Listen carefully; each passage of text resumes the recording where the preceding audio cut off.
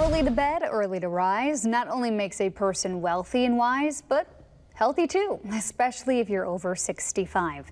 New studies say you probably have more control than you realize. In fact, keeping a regular sleep routine in your older years may lead to better mental health. Marty Salt is showing us why.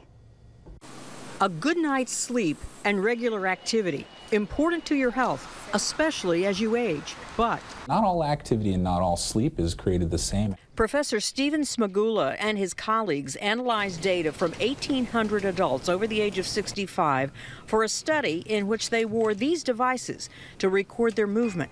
They found 30% had no set pattern to their sleep and activity routines. So if your pattern was disrupted, you were more than twice as likely to have significant depression symptoms. Another 32% got up at the same time, but only had mild activity for 13 hours during the day. This group had some symptoms of depression and also scored lower on cognition. And 38% had what Smagula calls a robust pattern. That means 15 hours of activity each day.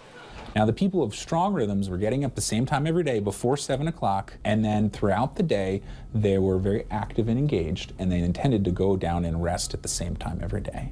The adults with the regular sleep and robust activity patterns were happier and had better cognitive functioning, suggesting routine matters. Marty Salt, 16 News Now. And if you'd like to learn more, just head to our website and click on this story. We'll be right back. Stay with us.